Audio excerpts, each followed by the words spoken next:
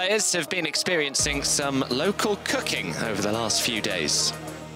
So on Monday evening, one of Vienna's famous restaurants, the Palschutte Gasthaus Opera, invited several players to learn how to prepare Pancake-making, which is a famous Austrian pancake. The Palschutte restaurants are famous in Vienna. There are several of them, and were founded by Ewald Palschutte, a popular chef. His son and restaurant owner, Mario Palschutte, explained the technique for preparing the batter and the perfect frying temperature.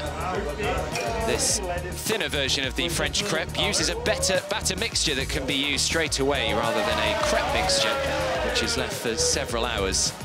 The challenge was to toss the pancake successfully, but either way, the players are able to sample their cooking skills with a typical jam or marmalade filling.